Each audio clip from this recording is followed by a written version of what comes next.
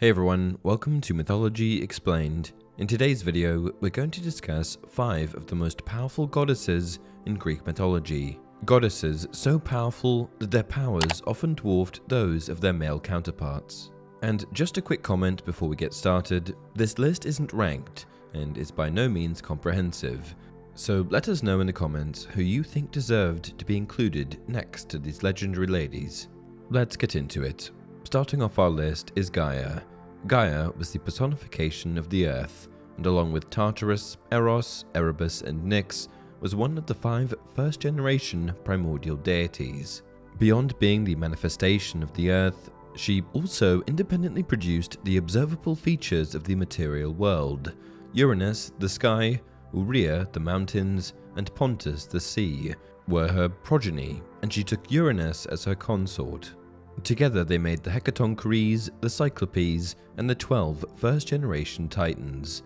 She was the preeminent force of creation in Greek mythology, and while she couldn't exert her power or impose her will in a combative sense, she could function as a sort of divine broodmother, producing powerful children that could act destructively on her behalf. Per Apollodorus' account, she created the giants to wage war against the gods in retaliation for the Titans being imprisoned in Tartarus. And afterwards, she created Typhon, the most powerful monster in the Greek mythos, who would challenge Zeus for supremacy over the cosmos.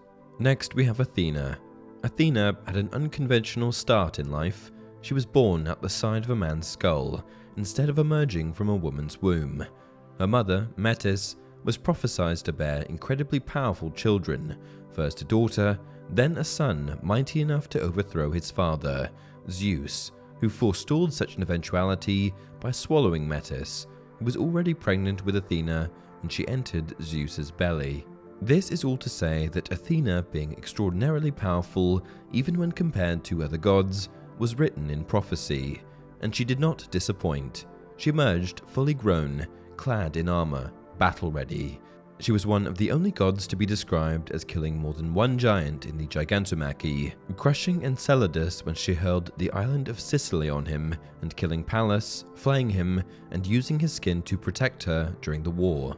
Her great strength was matched by her deep wisdom, an attribute which made her far superior to her brother Ares.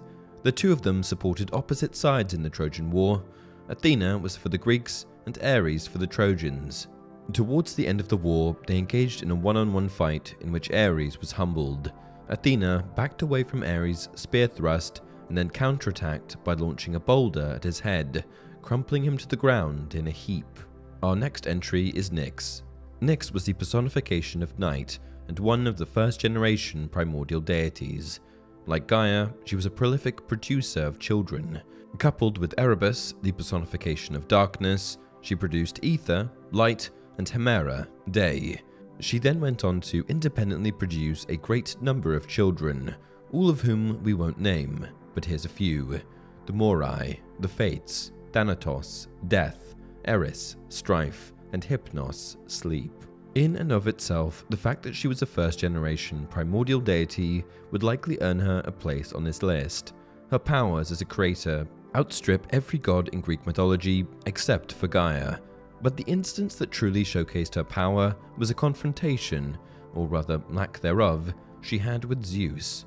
In the Iliad, there's a conversation between Hypnos and Hera in which they discuss what happened the last time Hypnos was persuaded to use his sleep-inducing powers against Zeus, who woke up in a rage when his mind ceased to be ensnared. He searched for Hypnos, but relented when the pursuit took him to Nyx, whom Hypnos was hiding behind. Such was Nyx's power that Zeus was struck with awe and was unwilling to arouse her anger.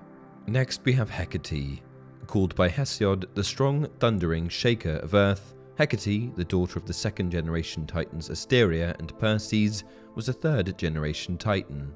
Her sphere of influence was as vast as any other god in Greek mythology, and according to the poet Hesiod, she was honored by Zeus above all others. She was bestowed with a far-reaching authority, granted a portion of the earth, the sea, and the heavens. Hecate was a divinity characterized by duality, comprising beneficence as well as a darker side. Witchcraft, the moon, magic, the night, ghosts, and necromancy were associated with her. Doorways, transitions, and crossroads were also deeply connected with her. She permeated virtually every aspect of life in ancient Greece. People deemed worthy could be blessed with prosperity, soldiers and armies could be granted victory, competitors could be empowered to defeat their opponents in athletic contests. She was honored with every privilege and could dictate the outcome of almost any situation or event. Taking up the last spot are the Fates. The Moirai, more commonly known as the Fates, were a trio of goddesses, and though their number was 3, they effectively acted as one being, coalescing into a single purpose, personifying the inexorable destiny that imbued each person. Their parentage is ambiguous, one reason being that Hesiod contradicts himself in his own work, saying they were the children of Nyx, but then also saying that they were the children of Zeus and the Titan goddess Themis. Clotho, the spinner, spun the life thread. Lachesis, the caster of lots, determined what a person's fate would be, measuring the thread, and Atropos, the unturnable one, ensured that a person's fate could not be changed, cutting the thread. The Fates were so powerful because of the inevitability of what they manifested. They were the nexus to which the threads of every person's life was tethered, and even the gods were powerless to disrupt or prevent what was come to pass. Although there do seem to be exceptions to this, particularly with Zeus, who was sometimes called Zeus Waragates, the leader of the Fates. And that's it for this video. If you enjoyed the content, please like the video and subscribe to the channel. As always, leave your video suggestions down below.